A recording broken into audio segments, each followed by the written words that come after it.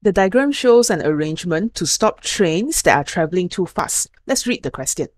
Train coming from the left at a speed of 50 meter per second at marker 1. So this means by the time it reaches marker 1 here, the speed is 50 meter per second. The driver must apply the brakes so that the train decelerates uniformly. So this is another cue to use your Stuva equation, kinematics equation of motion, in order to pass marker 2 at no more than 10 meter per second. So by the time I reach, the speed cannot exceed 10 meter per second here. All right. The train carries a detector that notes the time when the train passes each marker and will apply an emergency brake. Ooh. If the time between passing marker 1 and marker 2 is less than 20 seconds. So, how do you know your brake is not working properly? How do you know that when you pass through marker 2, you are faster than 10? Well, what it does is that it will take time. So if let's say, for example, you are traveling, you haven't dropped down to 10, you will have a shorter time. Okay? So if it's less than 20 seconds, the emergency brake will turn on because probably there's a platform here, and we don't want things to be dangerous. Okay? So normally if you look at the train system, especially the underground trains, you will notice that there are markers, okay, detectors. All right. So the question is asking, how far should marker 2 be placed from marker 1? Okay. So right now we have a lot of information, but thankfully there's a diagram, so we can easily list down the Stuva list for us. Let me scroll down a bit. All right. So you can think about, well, I can STUVA, right? I want to find how far away the markers are. Okay.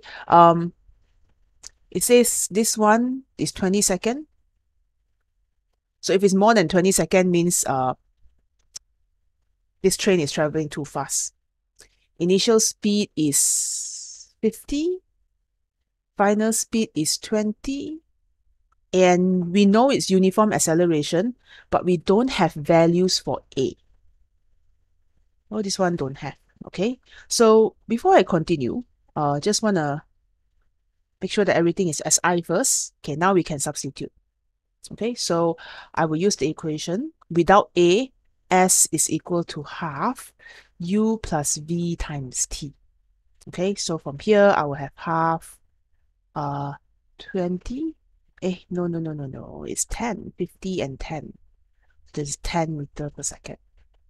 So 50 plus 10 multiplied by the time 20. So this will give me 600 meters. Yay. Okay, so this is how you can use equation. You list down what you have, you make sure that the acceleration is uniform, then you can go ahead and use the equation. But some of you may be thinking, I can use graph to describe this. So sometimes if you're a very visual person, sketching the VT graph is always very helpful. Okay, so let's say this is my VT graph. The train in meter per second and second here. The train was traveling at 50, 50, 50, 50. And then it would decelerate until it is 10.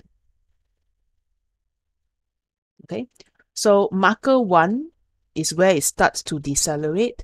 Marker 2 is where it should be 10 meter per second. So you are given the time interval between these two. If it exceeds 20 seconds, then we emergency brake. So we are looking for the area under this trapezium, which will end up to be the same as the equation here. Sum of the parallel lengths times height.